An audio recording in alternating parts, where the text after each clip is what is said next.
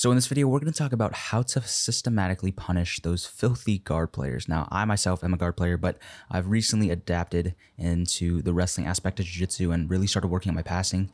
And standing across from me is Carsahh Hart. He's a 17-year-old purple belt child prodigy. He's been training for like 10 years. And I'm going to get the one up on him today. And I'm going to show you guys how I'm going to do that in a systematic way.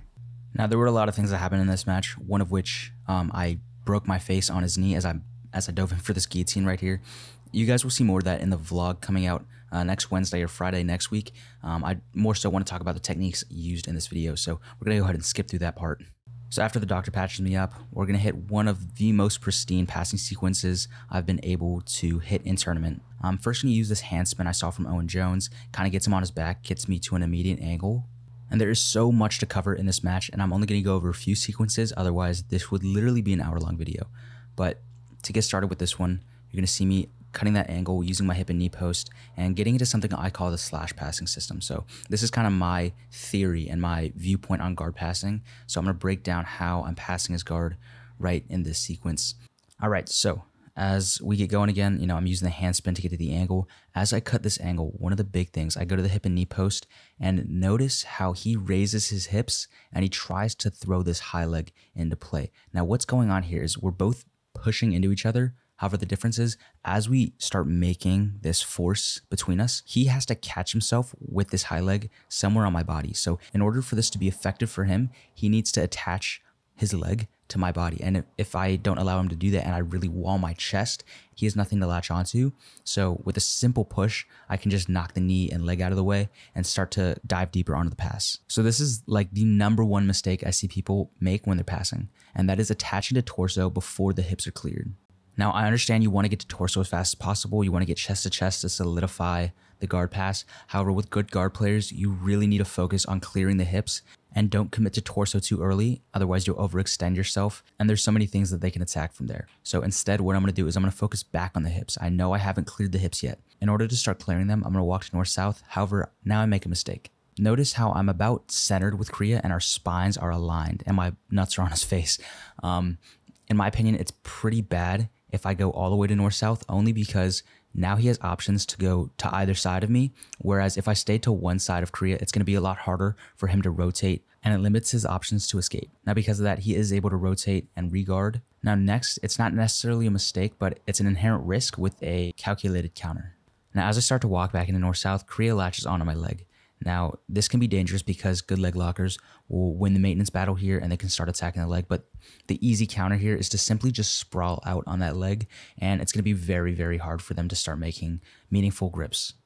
Now, it's definitely not pretty, and I'm sure I can make it more pretty, but I'm just sprawling out on the leg, diving my head into the balls, and we're able to escape, and we'll start working back into this next sequence. Now, this is where things really start to pick up. So I've talked about this a lot, a concept called overcorrecting. So basically, when we're passing, we're not necessarily trying to feint our opponent out, but we're trying to overcorrect their movement through feints, if that makes sense. So you're going to see me start walking to the left side as Carsahh goes to re-guard. I'm simply just pulling his legs out and forcing a big reaction when he was only trying to create a small reaction. And that kind of gives me the openings that I need. So I go back, elbow in the thigh, hand on the ankle, and I'm going to play this game called heads or tails. So heads or tails is basically when they try to bring this outside leg here, this is called the high leg. When they try to bring this back to the inside position, we're going to play heads, which means my head goes down on my elbow and I put a lot of pressure down on the hips trying to staple them.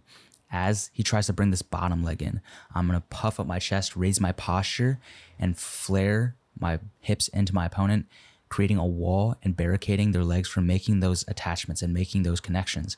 And because of that, the legs fall over because there's nothing for them to attach to. And in order for him to effectively attack those high legs and those defensive reactions, he has to raise his hips and kind of use that momentum. But when that momentum's stopped by the wall, they kind of fall over. And that's kind of the idea of slash passing. We're just going side to side, slashing into our opponent and forcing huge energy consuming reactions in order for them to defend. Now, I think it's a good time to let you guys know I do have a full mini passing instructional going over more of my slash passing details. So if you guys are interested, it's in the description below. For the same price as a trip to Starbucks, take 15 minutes out of your day and significantly improve your guard passing ability. So after that absolutely insane pass, my mouth opened up again. So I had to go clean that up before returning back to the mat and hitting one of the other most beautiful sequences that I've pulled off in tournament. So this one starts off in the same manner, using the handspin, getting him to his back, and then walking into the hip and knee post. Now, what we talked about earlier, where when we commit to north-south and they are able to escape from both sides, it happens right here. So Kriya carries my momentum and is able to shoot out underneath me. And what I'm going to do now, I back up for just a split second to kind of see what my next move is, and I end up grabbing the head and start pressuring on to the left side here. So another huge concept in the slash passing system is managing threat and managing their defensive resources. So you can see Kriya is pushing with both of his hands, and this top leg is desperately trying to get in. What this tells me as a guard passer is that he's committing all of his resources here to this left side, which means his right side is fairly vulnerable. So what you're going to see me do is I'm going to use my left hand here to scoop under his knee and jump under his guard. And I'm going to start pressuring in hard from the right side now. But because he committed all of his resources on the left, I had a very strong opening here on the right, and I was able to get super deep on the duck under. I'm going to cover the head with my hand and start working chest to chest, eventually getting 3 points for the pass. Now, I have a few more battles that I want to cover in this video, but if you guys want to watch the raw footage, I have it over my second channel where you guys can see the full 12-minute round. So go check that out if you're interested. Now, if you're going to main guard passing as a style, you have to be aware on how to escape leg locks. I'm not saying you have to like really dive into leg locks because I'm not that great at it myself, but I have a few early defenses that allow me to strip the entanglements and get back into my system. So my first priority is maintaining my foot to floor connection and also trying to keep this middle leg pointed upward. With the knee pointed up, it's going to be a little bit harder for him to finish. From here, I'm going to work on peeling the outside leg off of my hip. And as I try to backstep here, he does a really good job at catching my leg. So right now, I'm just going to grab his head. And as he tries to push the collar tie off my head, I use that opportunity to extract my leg and get back into passing.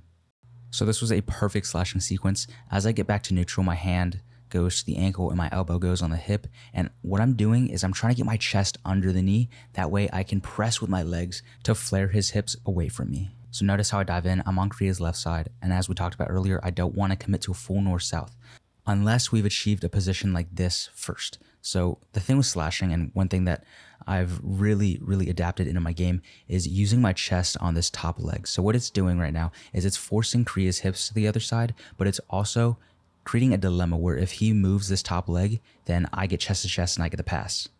So I'm going to keep my weight planted on that top leg as I extract my arm, and it's going to go from that flared elbow on the hip to a scoop grip here on the leg. So now from here, I can easily start peeling those knees up and working my way into chest to chest. But notice even as I land in chest to chest, I'm still sprawled out here on the right hip on Kriya's left side, and that's going to give me more stability in settling the pass than if I was squared. Now, I do want to quickly talk about guard, as I have a guard progression series video coming. So if you guys liked any of these videos, make sure to subscribe and stay tuned because I'll be releasing an open guard variant soon. But to give you guys a little sneak peek of what's to come in that, the main things I want to focus on here are 1, getting upper body connection, 2, maintaining both feet on the inside, 3, scooting my hips so they're directly under my opponent, and then 4, separating the feet and floor. Now, I did kind of opt to fall back on a toe hold. However, I feel like following those formations have given me the most success in open guard. But honestly, guys, that is pretty much going to wrap everything up. If you look at the scoreboard, I did win by a pretty big amount here. I think it was like 27-0. If you guys want to watch the raw footage, go look at the second channel. If you guys want to learn more about passing, check out the description where you can find my mini passing instructional that helped me literally change my guard passing life. So thank you guys for watching. Go pass some guards.